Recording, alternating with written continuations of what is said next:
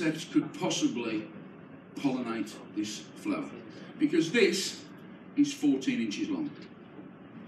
There's the nectar's at the bottom. Now Charles Darwin looked at it and he said, it must be a beetle. And the beetle flies around, it lands there, it crawls all the way down to this hollow stem, immerses itself in the nectar, comes back out, the pollen sticks to it and away it flies. And that's a pretty good hypothesis, to be fair. He's pretty close. He's wrong, but he's close.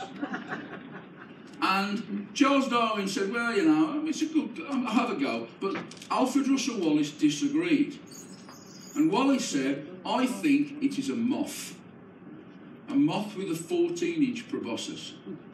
Now, at the time, that was derided, and everyone says, that's ridiculous. There can be no creature on this planet with a 14-inch tongue.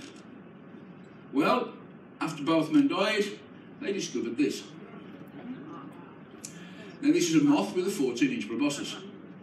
Now, these are mutually exclusive. They cannot exist without each other. This is the only moth that can pollinate this flower. So, irrespective of your beliefs, whatever your beliefs in life are, to me, this is amazing.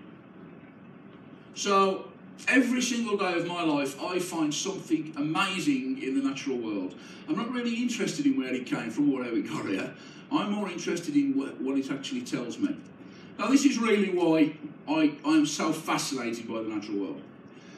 The second question is, do I get despondent? Well, yeah.